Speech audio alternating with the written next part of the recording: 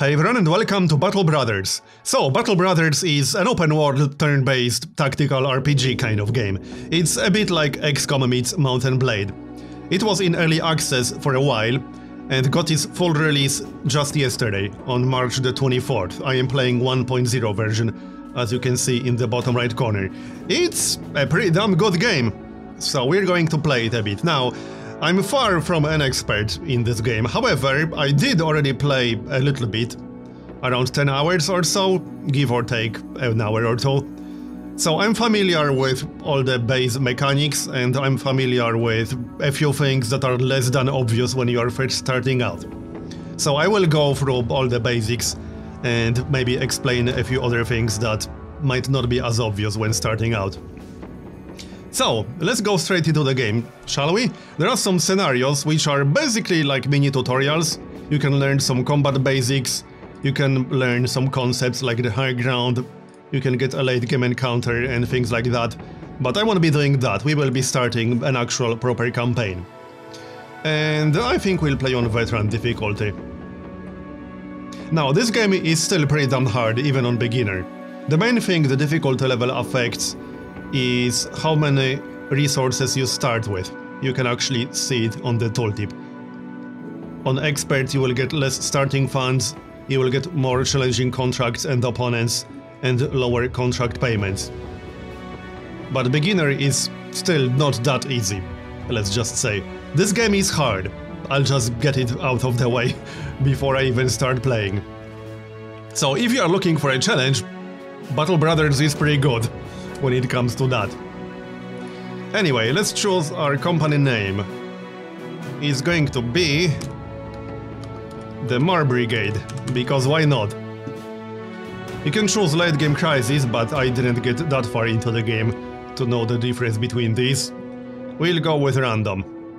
And we can also choose our banner. I like this one. Okay, let's go with that one, why not? This game has quite a lot of text to read, but I won't be reading it all out loud.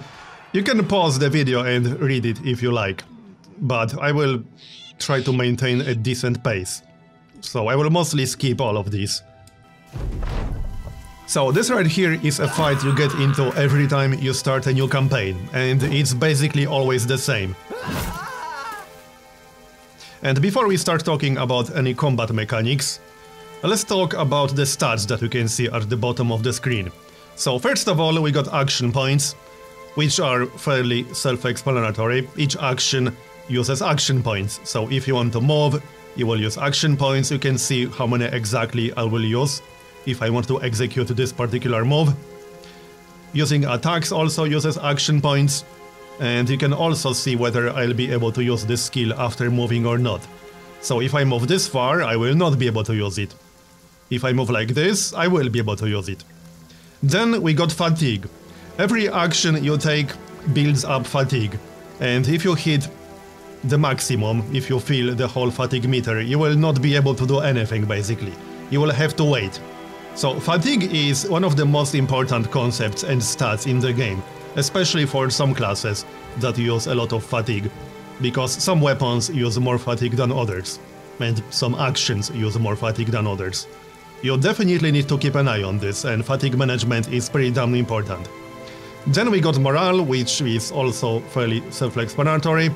A lot of things affect morale, and at its worst, morale can make you run away, or it can make your brothers just break and run away, which is obviously not good for you. Then we got head armor and body armor. Now, you can hit the head, and every hit to the head, if you don't have armor, is an automatic critical hit. So headgear is massively important in this game. You never want to go without any headgear. In fact, I would go as far as saying headgear is more important than body armor. Because if you get hit in the head without any helmet, it will be an automatic critical hit. So you can get insta-gibbed a lot if you go without headgear, just something to keep in mind. Then you got body armor, which is fairly self-explanatory again. When you take damage, you first take damage to the armor. Other than damage that can go through armor, there is some damage that can go through armor. Some weapons are better, at bypassing armor than others, but as a general rule, you have to destroy armor first, before you kill someone. Most of the time. There's more to it than that, but I'm just covering the basics right now. And then we got hit points, which, again, are fairly self-explanatory. If these go down to 0, you die. Although, not always, but we'll go into that later. Anyway, these are the stats. We can also check our inventory, but we'll talk about this a little bit later, because there are quite a lot of stats here that I would also like to talk about. But we'll do that later. Anyway, combat mechanics. So first of all, here's the turn order down here. So right now, Arnie the Butcher will go first, then Asgeir will go next, and Erhard will go last. However, you can wait turn and be moved to the end of the queue. However, if you do that, you will act later next round. So this is a really interesting choice you have to make. Whether you want to wait or end your turn. If you end your turn, you will go as normal the next turn. If you think it will be more beneficial to take a shot with this guy maybe after these dudes move towards us, you can wait, but you will also act later on the next turn, just something to keep in mind. Anyway, this is our ranged guy, he uses a crossbow, and an interesting thing to know about this game is that skills that you will see right here are dictated by your weapons, not by your character. So if I change my weapon, I will get completely different skills. These are effectively weapon skills, as you will see once I go with other guys. So we'll take a shot with the crossbow, and we can see that we got 58% chance to hit. Now, chance to hit is basically your melee or ranged skill minus your enemy's melee defense or ranged defense. There are some other modifiers, so for example, high ground can affect it. Various weapons have bonuses, sometimes you get penalties, but this is the base calculation. You take your ranged skill and you subtract your enemy's ranged defense, and then take any other modifiers into account. So we'll take a shot at this guy, and we actually hit him. And you can also hover over your enemy or over your own brothers to see how much armor they have. So head armor, body armor, how much health they have, also their morale and their fatigue, and any injuries they might have. So we can see this guy is wavering and he has pierced arm muscles. That's not good for him. And now we can reload. When you hover over the skill, you see how many action points it will use and how much fatigue it will build up. So reloading our crossbow will build up 20 fatigue, which is unfortunate, but it's obviously necessary, otherwise we won't be able to shoot. Now we got Asgeir, and as you can see we got other skills here now, and these are from his weapon again. All these skills down here are weapon skills. So we have Split Man, which will cost 6 action points, build up 15 fatigue, and it will do quite a bit of damage. Now, as a general rule, there are a lot of different weapons in this game. Some are better than others, but from my experience so far, which is quite limited, but I do have some experience already, you can make most weapons work. You just need to build your strategy around it. But you can make most weapons work. Some are better than others. Some are better in the early game than others. And two-handers will do massive damage. It's pretty easy to just insta-give your opponent with a two-hander, especially if he has weak armor or if he doesn't have headgear, for example. Like this guy doesn't have headgear. If we hit him in the head with a two-hander, he will probably just die instantly. However, the downside is that you can't use shields with two-handers, obviously, and shields are really damn strong in this game. Using a shield is the biggest defensive boost you can get for the cost, because a lot of shields are very cheap, and they give you a massive defensive boost. Early on, it's a pretty good idea to use shields on everyone or almost everyone. Anyway, we can see that we can't move into this guy's melee range and then still use the attack. And another important thing to know about this game is attack of opportunity mechanic. So once you move into melee range of your enemy, or he moves into your melee range, you cannot move out without taking damage. Or in other words, if you try to move out, he will get an attack of opportunity. And attacks of opportunity in Battle Brothers are not like attacks of opportunity in Dungeons and Dragons. they are much harsher here. If you try to move at all, so not just move out of his melee range, if you try to move at all to a different tile adjacent to him, he'll get a chance to attack you. And you will not be allowed to move a lot of the time. So your move is not guaranteed, you are attempting to move. What can happen a lot of the time is that if you try to run away, because let's say someone is wanted, maybe he lost too much armor and he wants to move out of melee range, you will get multiple unsuccessful attempts and you will just get killed because your enemy will get several attacks for free. So the best way to flee melee range is to use certain skills. If you use a shield, you get a skill called shield push, which can push your enemy one tile. So that's one of the best ways to run away with someone who's in melee range. Use a shield push ability. Attempting to move out without doing that is a really bad idea, and it will get you killed most of the time. Sometimes you have no choice and you feel like you have to do it, but attempting to move once you are in melee range is just a terrible, terrible idea. Don't do it. Anyway, let's maybe wait until the end of the turn with this guy, and we'll move with our shield guy. So this guy is using a spear, and the spear is, I would say, one of the best early game weapons, if not the best early game weapon, because the spear gets plus 20% chance to hit with its base attack. So that's really damn good. The downside is that spears are not very good at dealing with armor. You can see that 25% of the damage ignores armor, so that's not a whole lot. And it's 90% effective against armor. There are weapons that are much better against armor than spears. But as a general rule, using a spear and a shield is one of the best setups you can get in the early game. Especially since, like I said, shields give you a massive defensive boost, and they give you this ability, knockback. You use your shield to knock the target away by one tile. Best way to run away with someone who's wounded. Anyway, oh yeah, you also get the spear wall ability, which is kind of like Overwatch. You will get an attack for free if the enemy moves into your melee range. So that can be quite useful if you set up a defensive line and then just use spear wall. Right, so let's move into this dude's melee range. So now he can't move without triggering attack of opportunity. He's effectively locked in. And now we'll get our other guy. So we might as well just move him into melee as well. And when you have more than one brother adjacent to an enemy, you will get bonus chance to hit for each subsequent attack. Surrounding your enemies is generally the best way to kill them, because you will get bonuses and they will build up. Also, here's another mechanic, friendly fire.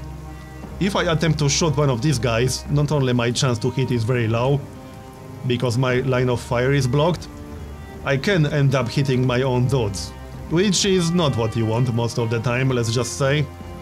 We can move around and then take a shot from the side. So now we got 64% chance to hit because line of sight is not obstructed, and there's no risk that I'll hit my own guy. And that's a very nice hit right there. Now he has a grazed neck. And we can probably kill him. We got 78% chance to hit. No. Not quite, we hit his armor. Alright. So here's the two-hander. I'll show you the two-hander. So that's the woodcutter's axe. It's 125% effective against armor, and 40% of the damage ignores armor. It also has damage range of 35 to 70. So this will do massive damage, but you can't use a shield with a two-hander. So you are definitely way more vulnerable compared to a guy with a shield. And unfortunately we missed. Okay then. Now they will go. Okay, one guy is dead. Now I could attack, but I only got 15% chance to hit. Not a good idea. We'll move to the side in case we fail to kill him right now. We got 60% chance to hit with the two-hander. And he's dead. We chopped his head off. Very nice. We can see how much experience we got, how much damage we received, how much damage we dealt, and who got how many kills. And we can also see how badly wounded they are. They will heal by tomorrow. And we can also grab the loot. You have to actually pick up the loot. but there is an option to pick it up automatically, which you might or might not want to use depending on how late into the game you are, because later in the game you will run out of inventory space and you might not want to loot all the junk that comes your way. I keep it turned off, but you can turn it on. So, that's the aftermath. Again, feel free to pause the video and read all of this. I won't be doing that, just to keep a decent pace. There's quite a bit of text. Now, the world map is procedurally generated every time you start a new game. So, if I quit back to the main menu and start a new game now, this will be completely different. And I like that. Now, our first objective is to go back to Sonheim and get paid, because we basically finished a contract, and we need to go and get paid.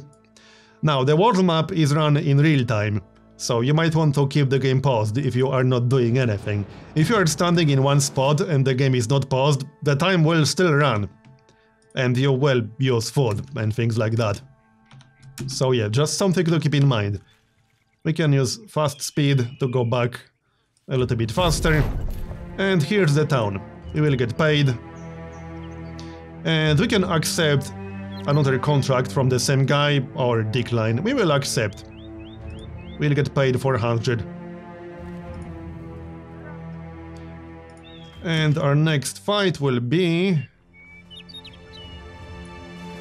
Actually, we'll have to wait a little bit longer to get the follow-up. That's fine. We have to visit the next town next. Alright, so recruit at least 3 more men, buy weapons and armor. For sure, we are down to only 3 brothers. That's definitely not good. We do have the Fangshire, which is headgear piece that will give us 60 armor. And it allows the wearer to see at night and negates any penalties due to nighttime. That is quite nice. I might give it to our ranged guy, perhaps. Although, it's best to use headgear that doesn't affect fatigue on ranged guys. And more importantly, headgear that doesn't affect vision, because some headgear actually affects your vision. None of the ones that we have, but just something to keep in mind. Anyway, the town. Each town has various additional buildings that you can use. This one doesn't have a whole lot. We just got the market and some people for hire. Now, we should definitely hire all of these, but one thing to keep in mind is that the cost doesn't necessarily indicate how good they are going to be. But the things that you need to know is that first, you have the upfront hiring fee, which is this one, that's 200 for this guy, and then the daily wage, so you will have to pay him that much daily. And then, each one of these guys has a background. And backgrounds are actually quite interesting, because they affect 2 things. First, they affect some stats. So, for example, tailors are not used to hard physical labor. There's a whole list that you can look up with exact effects of each background. I only remember a few. But, for example, the caravan hand, I remember this one, has additional maximum fatigue. So that's a pretty useful class. Any class that gets extra fatigue is nice, because fatigue is just so important. And the second effect of the backgrounds is that some backgrounds unlock various events, or you can get events that are related to this particular person because of his background. So I know tailors can actually craft some stuff later in the game, as you might guess from their background. But basically you get stats and you get events that are related to backgrounds. Early on we are going to hire everyone because there are only 3 available and we need some good core brothers. Unfortunately, you cannot check their stats before hiring them, which is why sometimes you need to gamble. And I will show you why that's important in just a second. We'll just hire all of these guys and we can check them out. So now we can talk about this screen. I already explained most of these stats in here, but there are a few other things that are really important to know. So some of the skills will have stars, anywhere from 1 to 3 stars. These indicate talent, and these basically tell you that you will get more attribute points in this particular stat if you level it up. So when this guy levels up, I can choose to increase this attribute, range defense, and I will get more points in range defense than I otherwise would, without these stars. So what you want early on to build your core is find some brothers with talents in the most important skills. And some of the most important skills, other than fatigue, include melee skill as well as range skill, and then melee defense and range defense. If you want a good melee guy, you want someone with talent in melee skill and or melee defense, because these are both pretty important. Anyone with talent in fatigue is also pretty good. And health is actually less important than you might think. I'm not saying health is not important, because it obviously is, but focusing on health too much can be a bit of a mistake from my experience. But obviously more health is a good thing. Just don't focus on it too much. Not to the point where you would neglect defense, for example. It's good to have high defense. So if you have a melee guy, you don't want to build up his melee defense. That is an important stat. Anyway, some other things that we should talk about are these. Let's just leave this down for a moment. So, first we got crowns, which is basically gold. Then we have provisions, which is food that will run out. You need food to travel, basically, as you might have guessed. Then we got tools and supplies. Tools and supplies are used to repair your gear automatically. So when you go into inventory, we can see that some of our gear will have this hammer icon. That means it will get repaired over time, as long as you have enough tools. Then we have ammunition, which is used to fire crossbows and bows. And then we got medical supplies. Medical supplies will also get used automatically to heal any injuries we might have.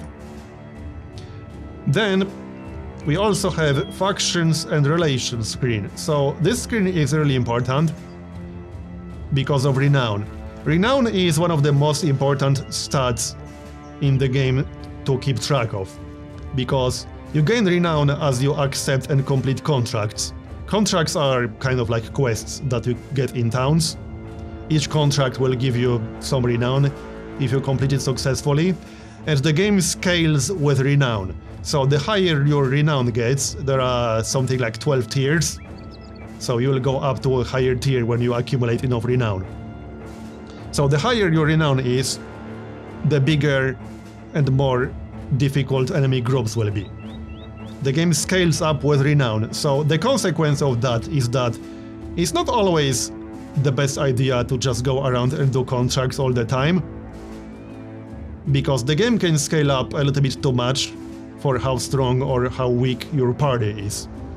You want to make sure that you are ready. So it can be a good idea to just go explore around the map, do some random encounters. Now, winning a fight will also increase your renown, but not nearly as much as completing contracts will. So you can get kind of ahead of the curve by just roaming around the map and doing random encounters that are not related to contracts. You will eventually want to do contracts anyway, but I'm just saying, it's not necessarily the best idea to focus exclusively on contracts. And building up your gold is also massively important, and there are other ways to build up your gold than doing contracts.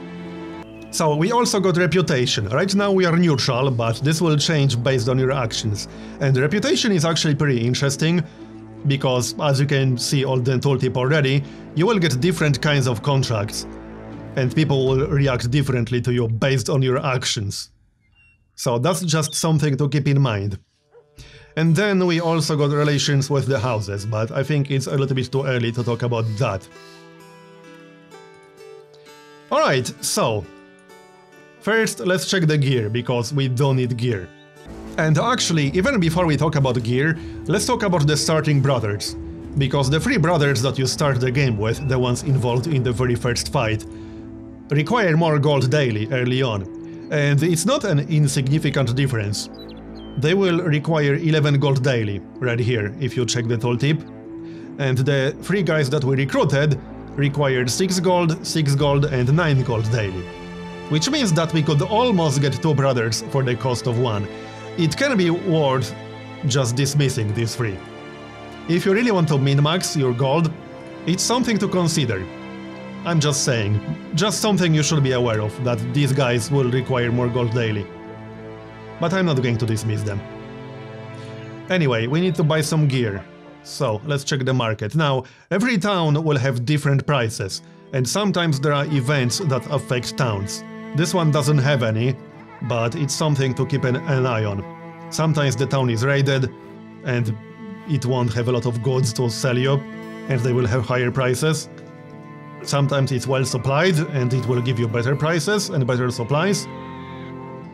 The important thing to know is that you can check how much something is worth by hovering over it, and then you can see how much the town will actually price it at. So if you run low on, let's say, tools and supplies, you might not want to rush to buy, let's say, this one for 294 gold. You can get a better price than that. Same with selling things. If you have something that's very valuable to sell, do not sell it at the first town you see, because you might get a really terrible price at that town. Especially if it's negatively affected by some really bad events. You can get a really terrible price. You can end up losing hundreds of gold. So that's just one thing to keep in mind. Anyway, how many hearts do we need? Because, like I mentioned during the fight, having headgear for everyone is really damn important, even if it's not very good headgear, but you need some headgear. We need 2 helms, I would say, and let's see, probably some shields. Can we buy any spears? Because a spear is one of the best weapons early on because of the extra chance to hit. You cannot actually see the chance to hit on the tooltip of the actual weapon, because it's the bonus the skill has. So if you don't know that bonus is there, you will not find out from the actual spear tooltip, because it won't tell you. Anyway, we will also buy a shield. This one is slightly better, so that one will do. And the hat, let's see. These are not amazing, but we'll grab them anyway. Alright. We also have some javelins. So these are like short range thrown weapons. They can be quite useful, but I think I'll pass. Now, the thing about spears that I didn't mention is that they are kind of bad later in the game, because they are really bad at dealing with armor, and you will start getting heavily armored enemies in the mid-game and late game.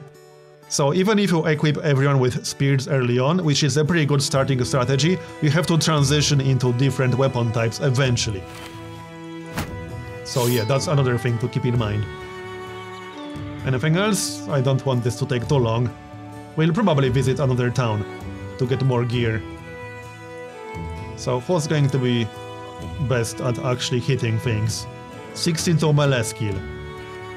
Okay, so let's give this guy a spear and a shield. With the bonus, he will have the highest chance to hit things.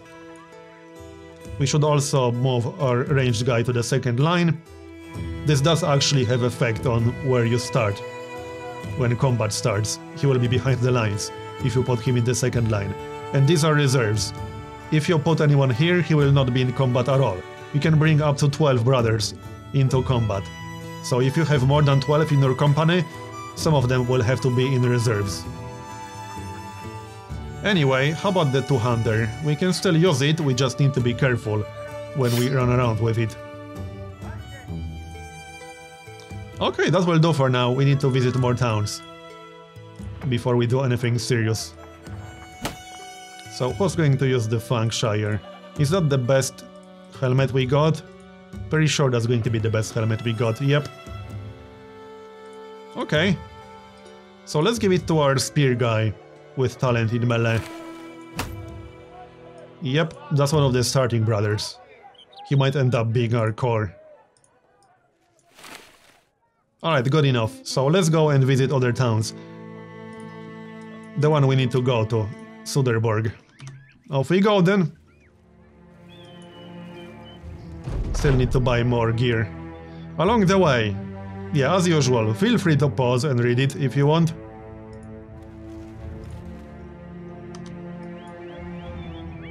So,